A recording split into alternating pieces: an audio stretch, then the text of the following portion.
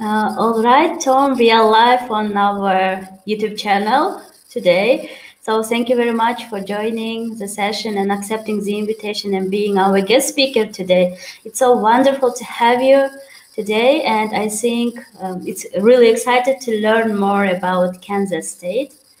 And so let's wait a few seconds, just our viewers can receive notifications and will join us soon. So it takes some time. Oh, our first viewers already join us. Good evening, dear friends, Bishkek American Center followers. Hope you're all doing great and well these days. And we are very happy to continue our regular program, Virtual US State Tours. And today we are going to visit Kansas State. And it's my great pleasure to introduce our guest speaker, Tom Becker. He is a retired lawyer living in Iowa, and where he remains active in teaching at the local community college. And he also conducts training for the Iowa State Public Defenders system. He also mentors law students and serves as a president of the Iowa chapter of the American Society for Public Administration. And once again, Tom, thank you very much. And we are really excited to learn more about Kansas State. And I also would like to kindly remind our viewers, so don't forget to send your questions during the live. You can type them in the comments, and after the presentation, Tom will answer them. So now I'm passing the word to you, Tom. Thank you, Aida.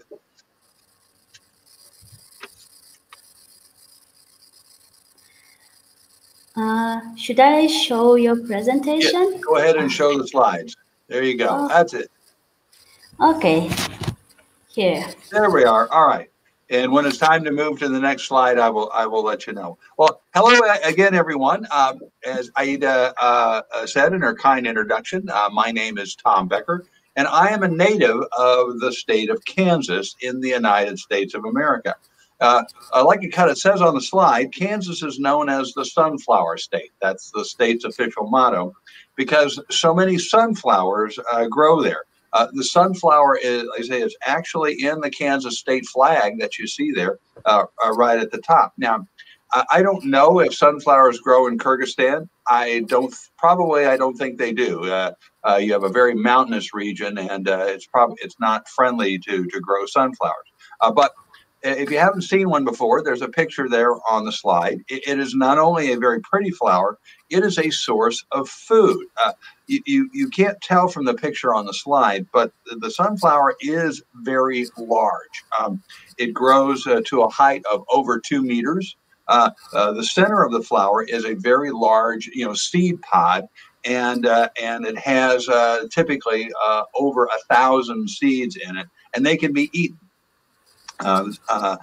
Sunflower seeds that are salted and bagged up are a very popular and tasty snack in the United States, and Kansas supplies those seeds for much of the rest of the nation. Now, before we go on, I want to add a little bit to Aida's introduction, tell you a little bit more about me. I was born in Kansas City. You'll see where that is on the next map that I show you, or one of the maps that I show you. And I was raised in a small town near Kansas City. The name of that town is Prairie Village. Now, prairie is a word in English. If you're familiar with it, it kind of describes what Kansas looks like. You may be more familiar with the English word steppe. I know nearby in Russia, there are areas of Russia that look very much like Kansas. They call the steppes. It means the same thing, basically just miles of open fields with very few trees. Now, after finishing high school, I went to college in Kansas, in Topeka, Kansas, at Washburn University. Washburn University was founded in 1865 And it was at that time, it was named Lincoln College. It was named after Abraham Lincoln, a president of the United States, a very important president who was murdered, assassinated just a few months before the founding of Lincoln College. So it was Lincoln College for about 40 years, but then it changed its name to Washburn College, later Washburn University. It was named after a man by the name of Ichabod Washburn, who donated $20,000 to the college, which in the 1890s, 1900, that was a whole lot of money. And so they were so grateful that they renamed the college after him. And in fact, the athletic teams that play for Washburn are nicknamed the Ichabods after his first name. So Washburn University also has a law school. And so after I graduated from the college, the university, I went to the Washburn University School of Law and became a lawyer in 1977. After that, I joined the United States Air Force. I was a military lawyer. Called a judge advocate, and I stayed in the Air Force until 1999 when I retired from the Air Force. I then went to live in the state of Iowa, where I served as the head, as Aida said, of the state agency that provides legal services to people who are accused of crimes who are too poor to hire their own lawyer. That's called the state. That job was called the state public defender. So after 10 years in Iowa, I returned to the Air Force as a civilian worker. I wasn't a military officer then, but I was hired as a civilian worker, and I was the academic director at the school, the Air Force school that teaches its new lawyers military law. So I did that for 10 years, and then I retired in 2019 and returned to Iowa, where I live now. Although I don't work for a living anymore, as Aida said, I still teach. I teach in the paralegal program at a local community college. If you're not familiar with the word paralegal in English, it's the term for a legal assistant that helps out a lawyer. It's kind of the same relationship as a nurse is to a physician, as a doctor. So anyway, that's enough about me. I'm here to talk about where I was born and raised, the native state of Kansas, of which I'm very proud, and I still have family living there. As you can see from this map, the state of Kansas, it's circled there, is right in the middle of the 48 states that make up what is called the continental United States. If you're familiar with American history and geography at all, you know that there's two other states that aren't shown here on this map. Alaska, which is way far in the northwest, it actually borders on Canada up in the northwest, and also Hawaii, which is a group of islands that's 2,000 miles out into the Pacific Ocean to the west of the continental United States. But the 48 states that make up most of the United States are shown here on this map, and as you can see, Kansas is right in the very middle of it. In fact, the exact geographic center of the continental United States is in Kansas. You see that photo in the lower left of the slide. There's actually a monument that was constructed there in the exact geographic center of the United States. It's located in a town called Lebanon, Kansas. That's named after the country of Lebanon. It's kind of located, if you see on the map there, the word Kansas, the name Kansas, where the second A is just before the S, it's just above there. That's where Lebanon, Kansas is, and where the exact center of the United States is. Next slide, please. Now here's a closer up view of Kansas, showing a few landmarks. As you can see, Kansas is bordered on the east by Missouri. Oklahoma borders it to the south. Colorado is to the west, and Nebraska is to the north. Now, I was born and raised in the Kansas City area, in the northeast area of the state. You can see there there's two cities marked Kansas City. One is in Kansas, one is in Missouri. I was born and raised there. The bigger city is in Missouri, Kansas City. But there is that smaller one across the border in Kansas, where I am from. Yeah. Now, other major cities in Kansas are Topeka, which is the capital. That's where the governor and the state legislature, I think in Kyrgyzstan, your parliament legislature is called the Supreme Council. So that's the Kansas equivalent of that. The legislature is in Topeka, along with the governor, and they're in that building that you see there, the photo at the top of the slide, which is the Kansas State Capitol building. Topeka, like I said before, is also where I went to college and law school at Washburn University. But as fine a university as Washburn is, the biggest and most prestigious university in Kansas is the University of Kansas, which is located in Lawrence, Kansas. And you can see a photo of the campus of the University of Kansas there on the right side of the slide. Now, the largest city in Wichita, or in the state, is Wichita, which has about 400,000 people in it. So it's a little, for comparison purposes, it's a little larger than Osh, and about half the size of Bishkek. The whole state of Kansas has about 3 million people living there. Now, just south of Wichita, you see the photo there, is the location of the largest grain storage facility in the world. You see that picture there. This is very important because Kansas is one of the world's largest producers of wheat and other grain, and a lot of that is exported to other countries. I tried to do a little research as to whether Kansas wheat has found its way into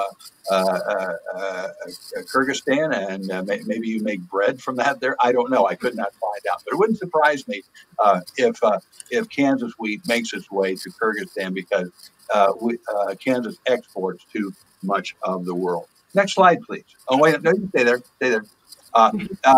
In western Kansas, you see there is the city of Dodge City, which is a very small city. It's only about 27,000 people that live there, but it is important in Kansas culture and also American culture and history. I don't know whether you've seen many American movies about what we call our Wild West period, in the late 1800s. Dodge City is important to that. There are lots of stories about famous lawmen and gunfighters that are connected to Dodge City, several of whom are buried in Kansas's Dodge City's famous cemetery, which is called Boot Hill. Now you can move on. Next one. Now, but you can't talk about Kansas culture without talking about the Native Americans, the Indians, who were there long before white settlers arrived in Kansas. You see the Indian tribes on the map that lived in Kansas when white settlers began arriving. You can see that one of the tribes is called the Kansa, which actually gave its name to the state.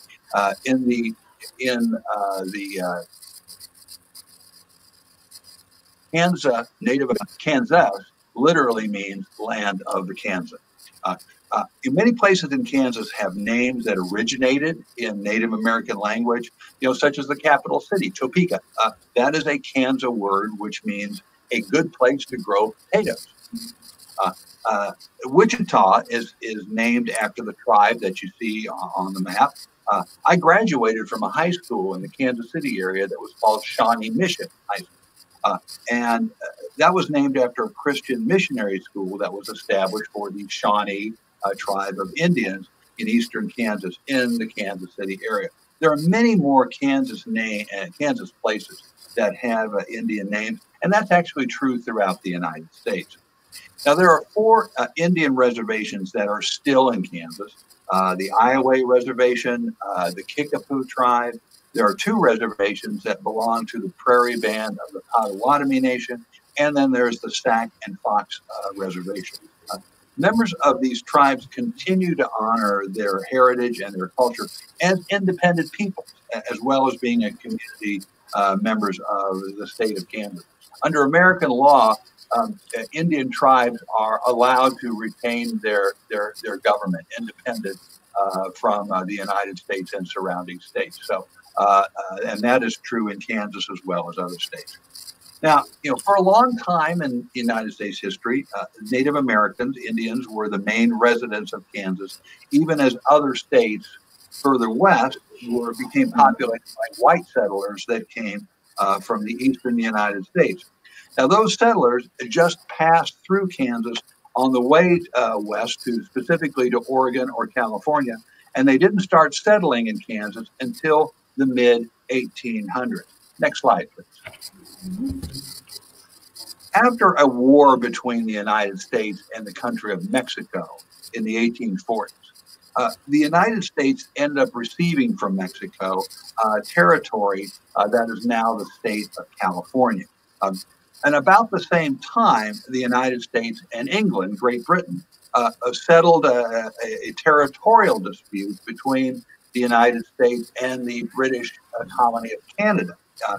And as a result, from that, the state, or what became the state of Oregon in the Northwest United States, became a United States territory. So at about this same time, then we got this large area that became California, and another large area, a little smaller than California, but still important, that became Oregon territory in the United States. And that was very attractive for settlers from the east part of the United States to go there and take advantage of land that was available for them to farm. Okay? So now you have both Oregon and California open to white settlers from the eastern United States. Now, how did they get there? Well, they got there by way of wagon train. Like you see on the drawing on the lower right, a family moving out west would basically, they would buy a covered wagon, and they would load up all their children and belongings and the family dog, and they would spend many months in a train of wagons heading to either Oregon or California on the Pacific coast. And to do that, they took one of two major trails, highways, if you will, but trails, wagon trails, both of which started in the Kansas City, Missouri area, just over from the border of Kansas, and passed through Kansas on the way west. Now, the Oregon Trail that you see mapped on the top of the slide, that didn't spend too much time in Kansas. It went through the northeast part of the state. But the Santa Fe Trail that you see in the lower left, that went all the way through the state of Kansas and ended up in the New Mexico territory, specifically the city of Santa Fe. And from there, depending on where in California the settlers were going, they took different trails from there. But to be able to get to those trails, they had to pass entirely through Kansas on the Santa Fe Trail. Now, you might wonder why they passed through Kansas, without staying. The trip all the way to Oregon and California was very long and very dangerous. The Oregon Trail passed through mountains that were extremely, there was no, it was very few passes through the mountains that they had to go through. The Santa Fe Trail went through deserts. And a lot of the time, the Indian tribes in the areas were still hostile to these white people coming in from the east, and so that was dangerous to them as well. So you wondered, why didn't they stop and just stay in Kansas? Well, I'll show you why. Next picture, please. Next one. The reason why is when these folks got to Kansas, this is all they saw. This is what Kansas looked like in the early to mid 1800s. It was very flat, maybe some rolling ground like that, but there were no trees growing anywhere. Now, the white settlers from the eastern United States were used to heavily forested land, which was an indication to them that you could grow things there. You can grow crops there, that the land was fertile. And when they saw this, they said, well, nothing's going to grow here, so we don't want to stay here. Let's go to California. Let's go to Oregon. The area of Kansas and other states in the central United States that kind of look like Kansas are now called the Great Plains, like the Great Steppes of Russia and the Ukraine. But they're called the Great Plains here. But when the eastern United States settlers first saw it, they named it the Great American Desert because they didn't think anything could grow here. Well, they were wrong. They should have asked the Native American tribes that were there. They would have told them how fertile the land was, how rich and black the soil it was, and it could grow almost any food crop. The fact that no trees grew there wasn't important. It could grow lots of things to eat. But nobody knew that at the time. Now, the biggest problem with growing crops in Kansas at this time was the weather, which was very harsh in winter. But that problem was solved by immigrants from Russia, which I'll explain soon. I'm a descendant of those immigrants, so I like to talk about it. Next slide. So originally, Kansas was just a pass-through place for white settlers from the east of the United States on the way to the far west, on the way to Oregon or California. But that changed, starting in like the middle 1800s, when Kansas became important as a food distribution center for the rest of the United States. And cities were established to support that food distribution system. It began with the railroad coming to Kansas from back east. There were no trains in Kansas until about the middle 1800s. That provided a means for beef cattle raised down south in Texas to be shipped back east by train if the cattle could somehow get from Texas to where the railroad was. The result was a cattle drive along what became known as the Chisholm Trail, named after a Texas cattle baron by the name of John Chisholm, who was the first to drive his cattle from Texas through Oklahoma to the railroad heads that you see there on the map in Kansas, in Wichita, Newton, and Abilene, Kansas. Now, these cattle drives had just thousands of heads of cattle in them, as you can see from the painting that's in the upper right, but they were all managed by just a few cowboys on horseback. The cattle drives would take months, and when the cattle arrived at their destinations in Kansas, those cowboys were ready to have a party. Next slide. Which was why some Kansas towns got a reputation for some pretty wild behavior, including lots of gun violence, during this was during the cattle drive day. In towns like Abilene and Dodge City, which I've already mentioned, there were many a gunfighter and lawman, earned his reputation there. One group for breaking the law and the other group for trying to enforce it, and trying to make the kind of wild cow towns, as they were called, safe for families and other businesses to settle and operate. As a result, like I say, cemeteries like in the Boot Hill Cemetery in Dodge City, became very busy. But eventually, law and order prevailed. Next slide, please. So after things settled down and more families settled and discovered what had been called the Great American Desert was actually some of the best soil in the world for growing crops, especially wheat, as you see here. Kansas has become the nation's and one of the world's most important producers of wheat for a world market. And it became that way largely because of the contributions of a group of people that immigrated to Kansas from Russia. And they were known as the Volga Germans. My family on my father's side is from Volga German stock. The name Becker is a German name, and it's very common among Volga Germans. Whenever I meet someone named Becker, I always ask them, if they came from Volga German ancestry, and about maybe a quarter or a third of the time they answer yes. Next slide. The Volga Germans came from the part of Russia that you see here marked by the green arrow. They came to Russia from Germany during the 1700s, when Empress Catherine the Great of Russia offered free land in the lower part of the Volga River if people were willing to come and settle in the area and farm the land. Many people from Germany took that offer. They were allowed a great deal of freedom after they got there to govern themselves and to keep their language and custom. And that continued after the fall of the Russian Empire.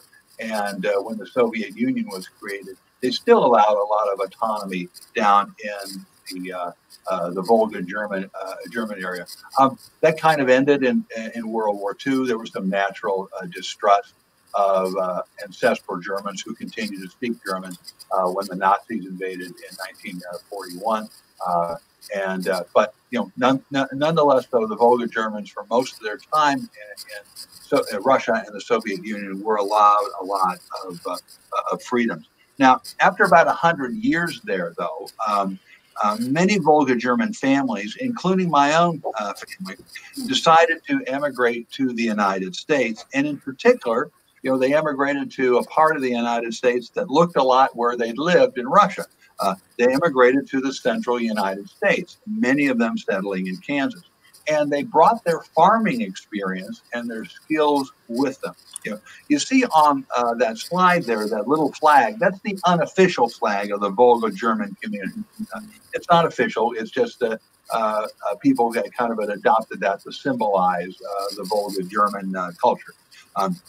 Note that in the center is a drawing of a stalk of wheat. Now, this symbolizes the most important contribution of the Volga German people, in particular to Kansas. The Volga Germans developed a type of wheat that was called hard winter wheat. The name comes from the fact that the wheat was very resilient, very tough stuff, and could withstand extremely cold temperatures. So it could be planted in the fall, in the autumn, and survive during the cold months of the winter, and then grow until it was harvested in the summer. Now, this allowed 2 full crops of wheat each year. The regular spring wheat, which was planted in the spring during warm weather and then harvested in the fall before it got cold, and then the winter wheat that was planted in the autumn and survived over the winter and then grew and then was harvested in the summer. Now, imagine what that meant to food supply. You could double production that way. And that was the contribution of the Volga Germans. They brought that hard winter wheat to the United States, in particular states like Kansas, where it was grown. And this ended up making Kansas what's called the breadbasket of the United States and much of the world. Much of the bread that is made really in many places of the world was grown in Kansas and was exported from there. Next slide, please, Aida. So agriculture, farming, and ranching remains Kansas's top industry even to this day. In addition to wheat, Kansas grows a lot of corn and crops that are used to feed livestock, like hay and something called alfalfa. I don't know whether you have alfalfa in Kyrgyzstan. You can tell when it's alfalfa season because the smell is very pungent. Cows love to eat it, but I don't like the smell. When you drive by grain storage facilities, you can always tell when there's alfalfa there because it smells very bad. But because of that abundance of feed, the Kansas livestock industry is now, one of America's largest, primarily beef cattle. They don't have to bring them up from Texas anymore. They raise them right in Kansas now. But Kansas is not just about farming and ranching. There are other industries as well. Kansas produces a lot of petroleum, oil and natural gas. It's ranked number 11 out of the 50 states of the United States for the petroleum, oil, and gas production. Kansas is also a leader in the aviation industry with the Boeing Company, which has a major factory in Wichita. Boeing is one of the largest manufacturers of aircraft in the world. They sell them all over. If you've done any traveling by by aircraft rather, it is very likely that you've flown on an airplane that was manufactured by the Boeing Company. Next slide, please. In fact, one of Kansas's most famous citizens was one of America's greatest aviation pioneers back in the early part of the 20th century, the 1900s. Her name was Amelia Earhart, and she was born and raised in Atchison, Kansas, which is in the northeast part of the state, north of the Kansas City area. She held a number of world records in aviation until, and she was trying to get another one when she disappeared. She was trying to be the first woman to fly all the way around the world, and she ended up disappearing in the Central Pacific Ocean in 1937. They never. There's a lot of speculation as to what happened to her, but certainly she never arrived at where her next stopping place was going to be. And no doubt that she went down in the ocean and was lost there. Now, another very famous Kansan was Dwight D. Eisenhower, who was from Abilene in central Kansas, the place where, if you remember when I talked about the Chisholm cattle trail, that was where the place where the trail ended, where the major railhead was. Dwight Eisenhower first became famous in the world during World War II when he was Supreme Commander of Allied forces in the Western Theater of Operations. General Eisenhower was the Western theater counterpart to Soviet Marshal Zhukov, who commanded Soviet forces in the Eastern Theater of Operations. So the top photo of General Eisenhower is just before the Allied invasion of France in June 1944, and he's seen talking to American parachute troopers just before they left for the invasion.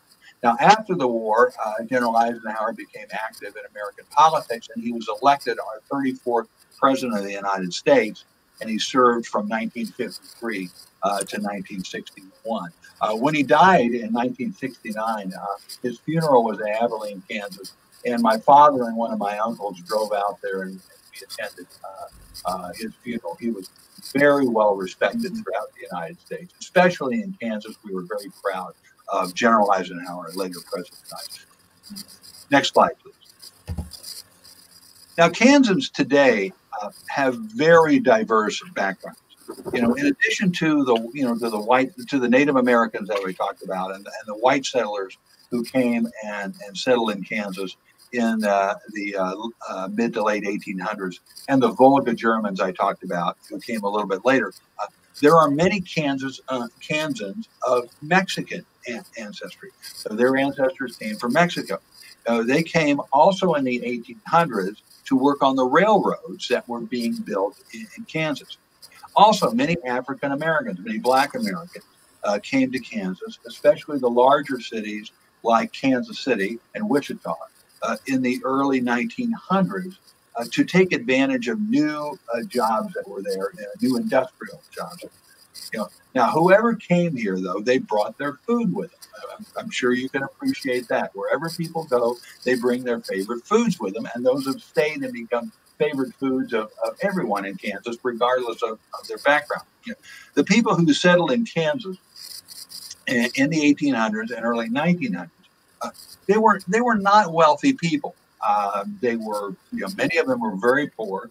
Even if they weren't poor, they certainly were not rich. And they came to Kansas because times were hard and where they came from, where they used to live. And they thought things would be better living and working in Kansas, either on a farm or some other kind of job. So the food that they made, it wasn't fancy. It often involved the kind of cheaper cuts of beef that were not shipped back for rich people to eat back east. These cheap cuts of beef, they were hard to eat. They're very tough, and unless they were prepared in a way that made the meat more tender and easier to eat. So things were developed to take advantage of that. The slow cooked and smoked ribs, beef ribs that you see on the top left, became very popular in Kansas and remain so. This is called barbecue. I don't know if you've heard that word, but it's really popular throughout the United States, but it originated in the South with African Americans, and they brought it to other places to include Kansas. And barbecue, slow cooking meat, smoked, so it adds a lot of flavor to it. That's very popular style of food in Kansas. Now, the food that you see in the bottom left photo is one that I like a lot. It's called Gyro, and it is a Volga German dish made from ground up beef. Again, the cheaper cuts that weren't expensive, onions, cabbage, and cheese, and it's baked in a yeast dough pocket. This was a Volga German food, and the Volga Germans brought it with them. My grandmother, who emigrated from Russia, from the Volga German area in 1912, she made this, and it was just delicious. And I've tried other people's beer off that they've made. My mother-in-law made beer off. She wasn't Volga German, and you could tell it wasn't that good. At least it wasn't as good as my grandmother's. And now also the bottom right, you see a steak and French fries. That remains, because of beef cattle being raised in Kansas, that remains a very popular food, basic food. Meat and potatoes, that it's called. And the upper right is something that's called chili. It came to Kansas from Texas with people of Mexican ancestry.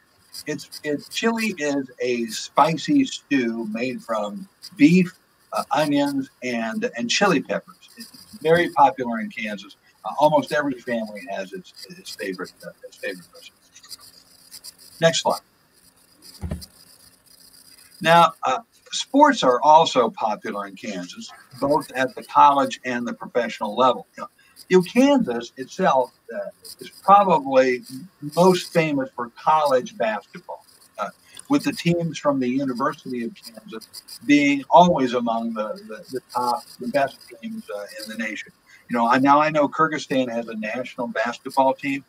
The University of Kansas team is, like I say, is one of always the best ones in the nation.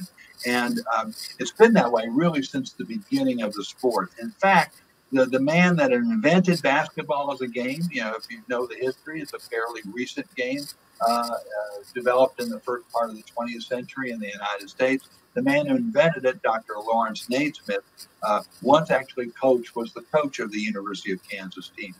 Now, there are no professional teams actually located in Kansas, but there are two in Kansas City, Missouri. You remember from the map that I showed, there's two Kansas cities. The bigger city is Missouri, Kansas City, Missouri. Well, there are two professional teams located there that are very popular, though. They have lots of fans in Kansas. I don't know if you're familiar with American football, but the Kansas City Chiefs, an American professional football team, is located in Kansas City. That's the top photo, top right photo of the slide. They actually won the championship of American football this last season. Also, the American game of baseball, which is popular in America and in Japan and in Korea and in Cuba and nations in Central America, Mexico in particular. But it's not too popular in any other places in the world.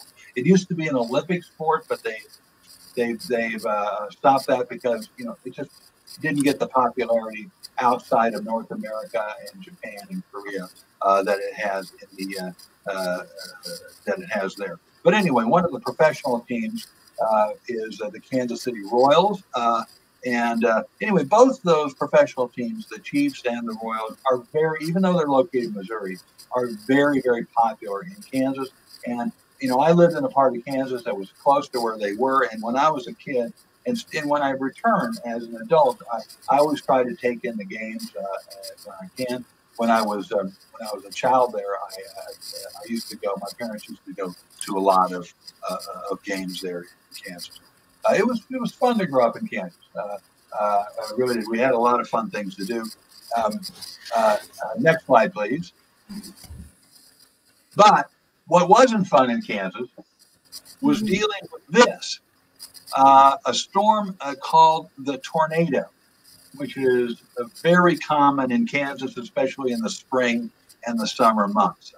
I don't know if you've heard of this type of storm or if you've seen it, but it's a very powerful storm that is in the shape of a funnel, like you see on the photo there, and it comes down from a cloud, and when it hits the ground, it destroys everything in its path. Very, very high winds. Sometimes just hundreds of kilometers an hour. Tornadoes are very common in the central plain states like Kansas because of the weather conditions and the very flat landscape that allows the tornado to travel very far without it being broken up by something like mountains or forests. I don't know whether you've seen the American movie The Wizard of Oz, but that story started in Kansas with a tornado that lifted up the heroine Dorothy, her house, and her with her little dog Toto with her, and it took it to the magical land of Oz. One of my earliest memories as a very young child is when my father came into my room in the middle of the night and lifted me out of my bed and carried me into an underground shelter to protect me from a tornado that was coming very close to our house. Next slide. So that kind of wraps things up. Tornadoes aside, growing up in Kansas was a great experience for me. Although I don't live there anymore, I do have family there, and I go back on a regular basis. I was born in that area, and I went to grade school and high school there, and I went to college and law school in Kansas. It was a great place to live, and if you ever get to visit the United States, I hope you at least have a chance to pass through Kansas. If you just pass through Kansas on the way to someplace else, with your father, in a great tradition. But we hope, though, that you would stay there and meet the people and eat some of the food, like have a little beer rock, have some chili, have some barbecue, and enjoy your time in Kansas. So I don't know if anybody has any questions now. You can put it in the chat box. I can address them as best that I can. Mm-hmm. Thank you very much, Tom, for this very interesting presentation. It was really fascinating to learn more about Kansas State, its history, its I don't know, everything related to Kansas that you couldn't find on the internet. And also, thank you very much for sharing your personal story. It was really interesting to get to know about your family, history. Thank you very much. Thank you very much. I really enjoyed this, and thank you for the invitation. Yes, we received a lot of questions. Let me start with the first question. Has Kansas suffered any economic challenges due to COVID? Yes, very much. Its experience is similar to Iowa, where I am right now, and really every place has been difficult. There is with COVID in the United States and the rest of the world, and I'm sure it's the same in Kyrgyzstan, there's such a collision of values. We want to keep people safe, which basically means we have to isolate. We have to limit our activities that involve being with other people. On the other hand, people's jobs and income and life depend on that sort of interaction. Going to grocery stores, people that operate restaurants,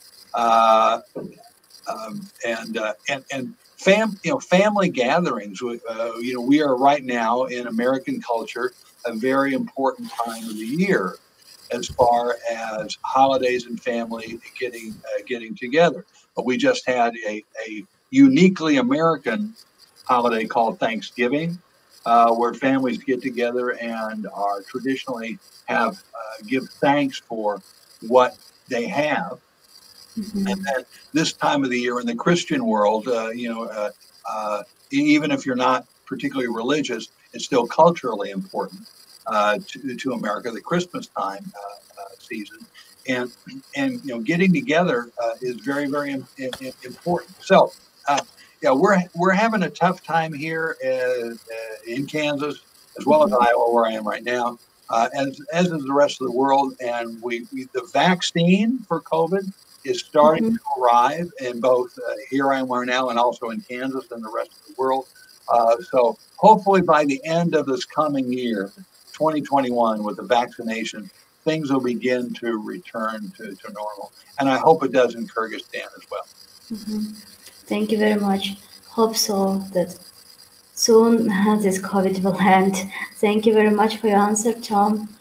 And I think the next question you already covered it in your presentation, but let me ask you anyway. Do you know why Kansas was named as Kansas? Yes. How this name was created?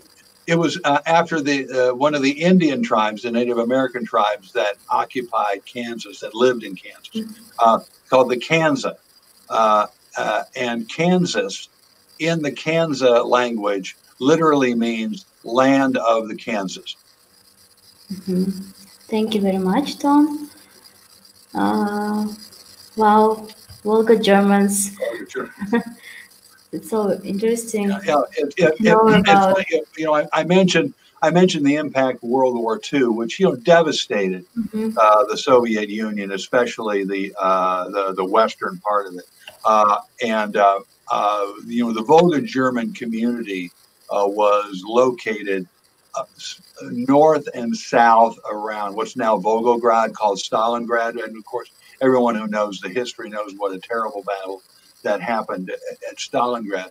And before that happened, the Soviets, were mistrustful of the German speakers there and moved them all out into Siberia. As late as the 1970s, my father had, and we learned that he had an uncle that was still living in Novosibirsk. No doubt he's passed on now. He'd be like 150 years old. So the Volga German community that has been disrupted because of that. But the Volga Germans, though, that moved to the United States, they still remain close. And there's an association that I'm a member of that celebrates the Volga German culture. So it was very important, not only to, I think, Russian history, but also to American history for what they did with the winter wheat. Oh, that's so interesting. Do you have any special holidays that you celebrated in your Volga community, Volga Germans community? No, not specifically for the Volga German community, but the traditional holidays which were important in the European community, which was brought to the United States. Certainly Christmas time and Easter, if you're Christian, was very important. Most of the Volga Germans were Lutheran. That originated in Germany before they came, in northern Germany. My family originally, before they moved to the Volga German area of Russia, came from the area of Germany known as Hesse. So they were predominantly Lutherans. So they brought those Lutheran Christian traditions to the United States. I see. Thank you very much, Tom, for explanation. Thank you. I think the next question is very complex, so it consists of several questions. Hello, interesting presentation. Let me ask my questions. The first one is, have you ever seen a tornado? Yes. It is very frightening. Tornadoes are very different. If you look on the internet and just and Google tornado, you'll see different pictures. Some of them are very slender and look very elegant. Others are just this massive cloud that just comes down. In fact, it's so big you can't even really tell that it's a funnel shape. But I have experienced both kinds of those. When I was in junior high school, middle school, about 7th grade, around 12 years old. I remember I was in science class, and we heard the sirens, which is how they warn people that there's a tornado in the area. Sirens go off, and our science teacher then turned and he held up. There's a barometer in class, and he said, you know, he said, "Look, the barometer is getting very low. That's a real sign that there was a tornado that might come." Of course, though, we weren't paying attention to him because we were all looking outside the window because we could see the tornado come in. We did not need the barometer. we could see the tornado coming, and it was one of those little slender jobs, you know. So we all, you know, evacuated the classroom. You want to get away from windows because, you know, the high winds can break windows, and so you don't want the broken glass. So what we all congregated. We all went into the central hallway, and we took books with us, our textbooks. And what we did, though, we bent over and put the book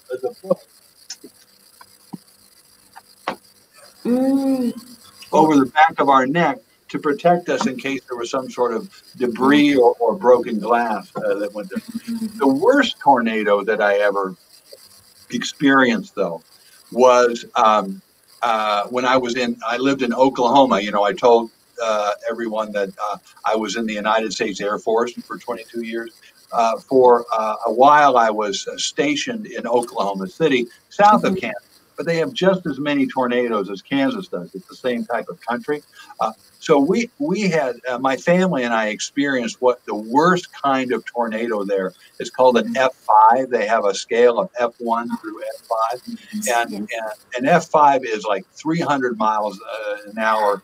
I don't know what that translates into kilometers an hour, many more than like maybe 500 kilometers an hour wind. It was coming right at us, and because of the kind of land in Oklahoma, there was no basements where you could go underground. So my family and I were all together in a central hallway, and we were listening to things on the radio because we could hear it, and I could see it outside. It was coming. Fortunately, just about when it was about maybe half a kilometer away, it turned and it missed our house by maybe 200 meters or so, and we still got a little bit of damage from it, but not much because it missed us. There was a lot of debris in the yard. But in the neighborhood that was next to mine, it just flattened everything. Just destroyed, and people were killed. Tornadoes are terrible storms. You mentioned that the tornado has levels, scales. Yes. And S5, is this a high level? That is the highest level. I think you have to have sustained winds using the American scale of miles per hour is 300 miles per hour to be called an F5. I think that translates to around like 500 kilometers, something on. And what about the edge? Is it true that bison just roam around everywhere? They used to. Bison, there were millions of bison in the Great Plains of the United States, from Texas all the way north to North Dakota to include Kansas, and just millions of them. And sadly, they were the population of bison were also known as buffalo, but bison is the correct term. They were slaughtered by white buffalo hunters who the fur of the buffalo was very popular in making clothing and coats and hats and things like that, which were sold back east to Americans. And they were just slaughtered, and they would skin the buffalo and just leave the meat to rot. It was terrible. So you don't see that many bison now, although they're coming back a little bit. And mostly the herds are in protected areas, Mm-hmm. like national parks and things like that. But back during the 1800s and before that, there were just millions. They were just everywhere. And Mm-hmm. then I think the last question was about educational opportunities. Yes. Yeah, Yes. What um, about the educational opportunities in they Kansas? they are as good as any place else in the United States. Uh, there are excellent colleges and universities there. I've mentioned where I went to school at Washburn University. I've also mentioned the largest university in the state, the University of Kansas. There are others as well. There's Kansas State University, which is in Manhattan, Kansas, which is another Indian name, which uh, is a city that is a little bit west of Topeka, Kansas. But Kansas State University is there. Also, there is Wichita State University in Wichita, Kansas. There are several others that they started out as there's like in Emporia, Kansas, in Pittsburgh, Kansas, and in Fort Hays, Kansas. There are colleges that started out as teachers' colleges. They were just 2-year institutions that were designed just to educate teachers to go out and teach in the public schools. Well, over the years, they evolved into much bigger institutions with much more diverse curriculum. Now they are a 4-year universities. But there's lots of schools in Kansas. There are 2 law schools, one that Mm-hmm. I went to at Washburn, and one that's affiliated with the University of Kansas. There's a very fine medical school that's Mm-hmm. affiliated with the University of Kansas as well. There are and many students from countries outside the United States come to go to school in Kansas. During my second year at Washburn University, my next door neighbor in the dormitory was a student from Japan, and there are many others as well. So excellent opportunities in Kansas as well as other areas in the United States. Yes. It's so great to have this wonderful opportunity. Thank you very much, Tom. The next question. What is the population of Native American residing in Kansas state now, and Yeah. what about other ethnicities? Yeah. I do not know the population figures for Native Americans in Kansas. You could probably find that out with some internet research. For example, the Wikipedia articles on really all the states in Kansas or states in the United States and also countries of the world. They will list percentage of the population of by their ethnicity, and the same way with other ethnicities as well. There are far fewer Native Americans in Kansas than there were originally.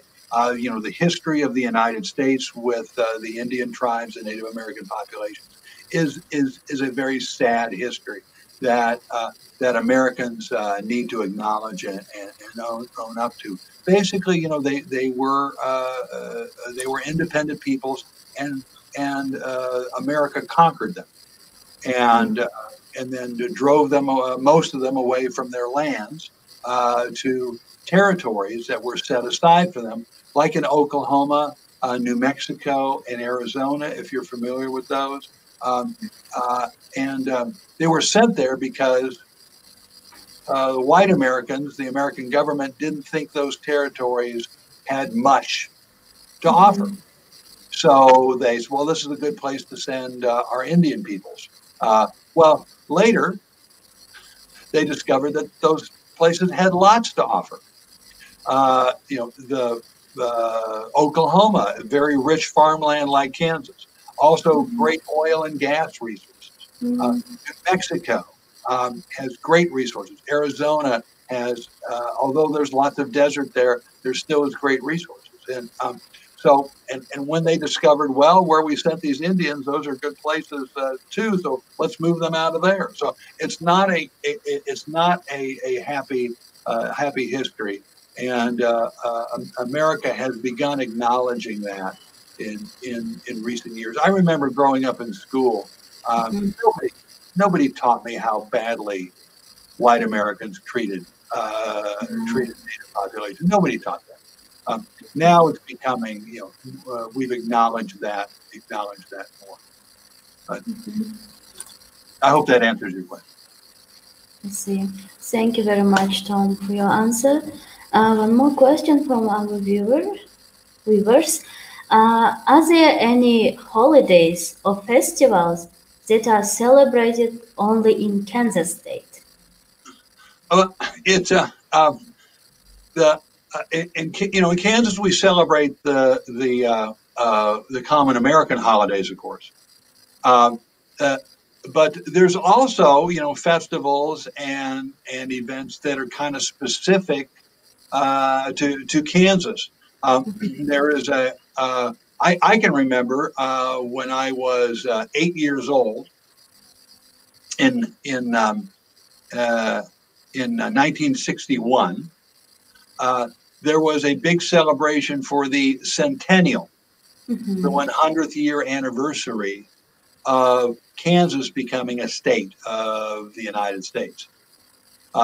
So I remember there was a big festival there. Also, I mentioned all the ethnic groups that took to the United States or to Kansas. They have very specific festivals to those ethnic groups. Mexican Americans that live in Kansas celebrate uniquely Mexican holidays like the Day of the Dead, which is October, I believe, 28th. There also is, you have, like Volga Germans, you also had people from other European ancestry, like Czechoslovakians and Poles, and they celebrate holidays that are special to their ancestors as well. Czech Celebration Day and things like that. So, yeah. And African Americans, celebrate holidays that are important to the African American community. Really, everywhere in the United States, including Kansas, African Americans celebrate a Juneteenth. They call it Juneteenth, which is June 16th. And that is a date that's very important to the eradication of slavery in the United States. If you know our history, again, America has great history and it has sad history. America imported a lot of enslaved peoples from Africa in the 1600s, 1700s, and early 1800s, and continued to hold them in bondage until the American Civil War in the 1860s. One of the things that resulted from that was the eradication of slavery. So African Americans celebrate that. And I think white Americans should too, but it mostly is African Americans that do celebrate that. I see. Thank you very much, Tom. One more question. What tips or advice would you give to someone who going to state of Kansas? I would advise someone to visit all parts of the state. I think probably it might as well start with the eastern part. Land your airplane at the Kansas City airport, and then travel into the Kansas City area. Then work your way west. And it would be. I think you should go to Lawrence, Kansas, and see the University of Kansas, which is very important to the state. You should go to Topeka, Kansas, where the capital, and visit the state capitol building, where our legislature, the Supreme Council equivalent, where they meet and where the seat of Kansas government is. Then you should travel down, I think, through southwest. You should go to Wichita And along the way, you will go through an area of Kansas known as the Flint Hills. Mm-hmm. And the Flint Hills is a preserved area that looks almost exactly like what the original wagon train settlers saw when they passed through Kansas. In fact, that photo I showed you of the flat rolling hill area, that's from the Flint Hill. If you want to know what Kansas looked like to the original white people that went through there, or the original indigenous population, Native Americans, that's what it looks like. Mm-hmm. And then get on the interstate highway, I-70, go back north and just head west and go all the way to Colorado. And maybe stop, take a detour to go up north to Lebanon to see the geographic center of the United States, and then go out west and drive through the farmland and see, especially during harvest season, where you see just this oceans of wheat. Mm-hmm. I live in Iowa now. There's not much wheat that grows here, but it's corn.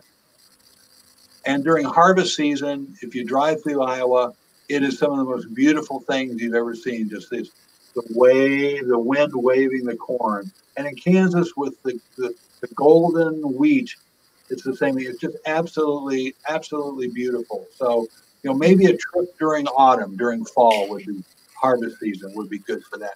And you'll see our farmers at work, out in the fields with their machines, harvesting the wheat. You'll see the cattle along the side of the road. I say, if you pass through Kansas, you will realize why Kansas is so important to the United States and really much of the world as a source of food. Mm-hmm. Thank you very much for your great recommendations. And I think it's the last question from our viewers. Why there are two Kansas cities? One in Kansas, one in Missouri. It's so confusing. You would be, yes, it is confusing. There's no explanation other than it just is.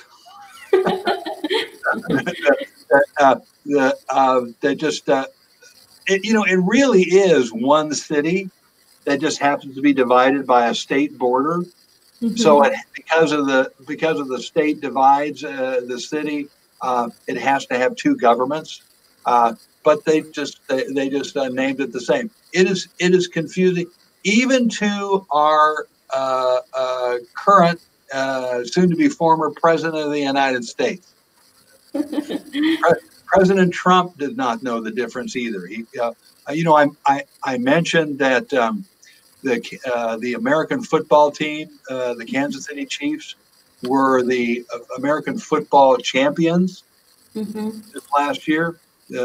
So after they won, President Trump sent out a tweet on Twitter that said, "Congratulations to the great state of Kansas." Well, the Kansas City Chiefs are in Kansas City, Missouri. So even he was confused about it. I see. But there's no explanation. It just is. I see. Thank you very much, Tom. On this positive note, I want to close up our session. It was great to have you today, Tom. Thank you very much for the incredible and wonderful, very interesting and useful session that we had today. And I want to say thank you to our viewers who sent us their questions. You are so supportive and active. Thank you. Thank you for that. Thank you. This was a lot of fun. Thank you for asking. Yes, thank you very much, Tom, once again. And so see you in our next sessions. Have a great day. And Tom, congratulations with upcoming holidays. So soon, yes, we will have this great Christmas. Thank you very much, everyone. Please stay safe